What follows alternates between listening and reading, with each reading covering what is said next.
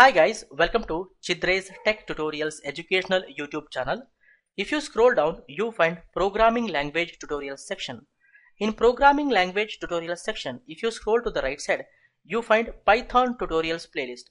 If you click on view full playlist, you find all my Python tutorials where I am explaining Python in depth and step by step. In the previous videos, we understood how to write and execute Python code, the print function, we understood comments in Python, keywords in Python. In this video, I would like to discuss Python identifiers and naming conventions. We understand identifiers and naming conventions in Python.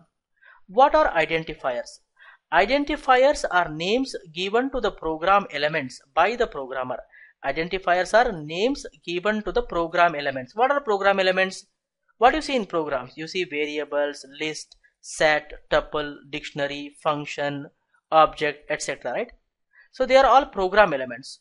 Who give names to this? We programmers give name to variable, list, set, etc. Right? So user defined names. Identifiers are also called user defined names. Name of a variable, list, set, tuple, dictionary, function, object, etc.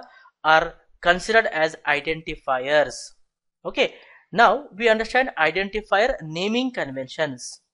What are naming conventions? Naming conventions are the rules for forming identifier names. Guys. For example, while naming a variable, list, set, tuple, dictionary, function, object, class, you have to follow these rules, guys. You have to follow these rules. Let's understand the rules one by one. First, identifiers should be meaningful. Identifiers should be meaningful. For example, if you are managing player score in a game, okay, you are creating a game and you want to manage player score, what should be the variable name? Okay, instead of naming the variable yes, if you name it score, it will be more meaningful, right? It will be more meaningful. Let's say you are defining a price of a product. Instead of giving the variable name P, if you give price, it will be more meaningful, right? Your program elements names or identifier names should be meaningful. Next, keywords should not be used as identifiers. Keywords should not be used as identifiers. See, in the previous video, we have displayed the list of keywords, right? You should not use these keywords for naming any variable, function, class, object, list, okay, etc. You should not use these keywords for naming identifiers. Okay. Next, the first character can be an alphabet or underscore. First character can be alphabet or underscore, guys. All succeeding characters can be alphabets, digits, or underscores. After the first character, okay, second, third, fourth, fifth, okay, succeeding characters can be alphabet, can be digit, can be underscore, guys. No special characters are allowed except underscore. Except underscore, no other special characters are allowed, like using the dash, plus, minus, hash, caret symbol. So only underscore you can use, not even space, And identifiers are case sensitive, guys. Identifiers are case sensitive because Python is case sensitive. Here we have two identifiers, num and num. In this we have written n capital.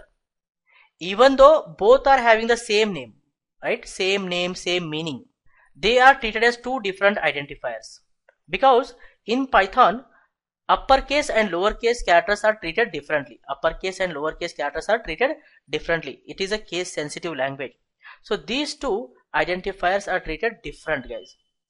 I hope you guys have clearly understood the rules. Remember, identifiers should be meaningful. Keywords should not be used as identifiers. The first character can be alphabet or underscore. All succeeding characters can be alphabets, digits, or underscore. No special characters are allowed except underscore. Okay, not even space, guys. And identifiers are case sensitive.